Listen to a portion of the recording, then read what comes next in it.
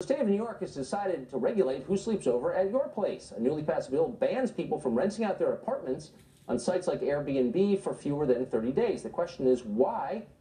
Interests are competing, which is the most important. Joining us now is New York State Senator Liz Krueger. She co-sponsored the bill. Senator, thanks all for coming on tonight. My pleasure. So, I think most people kind of assume they have a right to decide who spends the night at their place. Why don't they? Well, if you're living in your own place and you want to rent out part of it, say the bedroom, or you want to sleep on the couch and rent out your bedroom, that's fine. This is the issue of renting out apartments intended for residential use to other people as quote-unquote illegal hotel rooms. Okay, but I'm sort of missing the distinction. If it's my place, it's not my place, it's between me and the landlord, not you and the state of New York. But if it's my place, why shouldn't I be allowed to have anyone I want over on whatever terms I choose? Again, if it's a single-family home, a double-family home, fine. But if it's an apartment, it's not your place. It's the landlord who owns the place, and your neighbors have rights also. So you're not allowed to have people come and move in without your being there for less than 30 days. That's right. The law. That's actually been the law since 1911. 2011. Right. No, I know it's, but sometimes it's worth reassessing why we have these laws. You know, go up to the mental attic, see what's up there. You know, is it still worth having? So my sense is that the complaints are not coming from neighbors so much. That can be handled more locally than statewide, but from the hospitality industry that sees a threat from Airbnb and sites like it. They're giving a ton of money to politicians.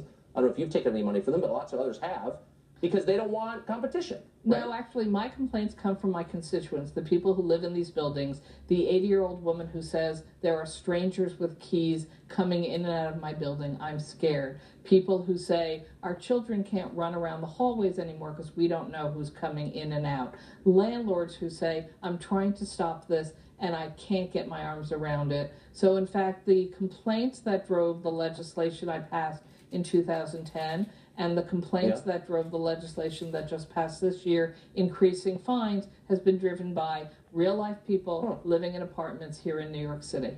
Well, you make an entirely fair point, I have to say. I wouldn't like that. I wouldn't like that either, at all. And so, we have people who put their their life savings into buying a condominium, moving their families in, and suddenly discover that somebody has set up an illegal hotel arrangement in the apartments around them. You know, there's a reason why there are different standards for hotels. Increased security, more levels of egress to come and go, higher fire standards, because there's more people coming and going. Residential buildings aren't designed for this purpose.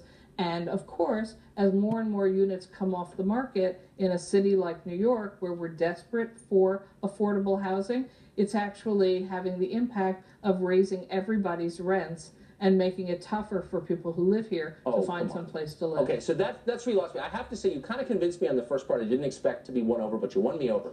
But on the cost of living in New York City, that is a lot your fault. I mean, rent control makes apartment space more scarce than it would otherwise be. And I don't know a single person with a rent-controlled apartment in New York City who's not rich.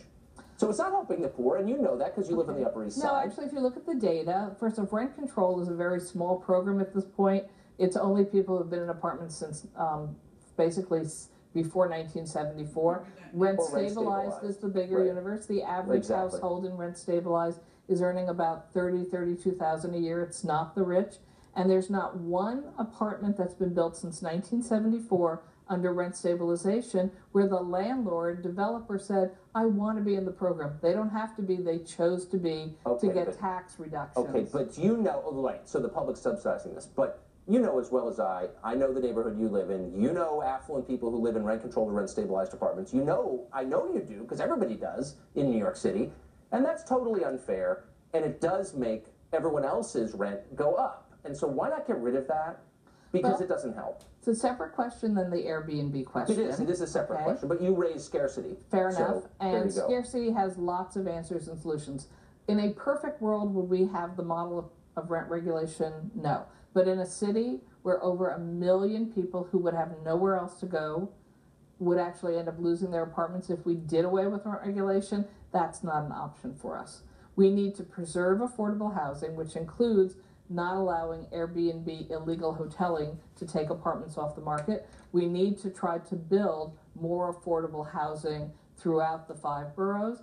but none of this is going to get done overnight, and illegal hoteling is just making it worse. Yeah, and more jobs that aren't necessarily in finance or the service industry might help too. But you kind of got me. If I was living in an apartment building, all of a sudden there are a bunch of randoms with keys on the hallway, I wouldn't like it either. Senator, thanks for joining us. Thank you very much, Tucker.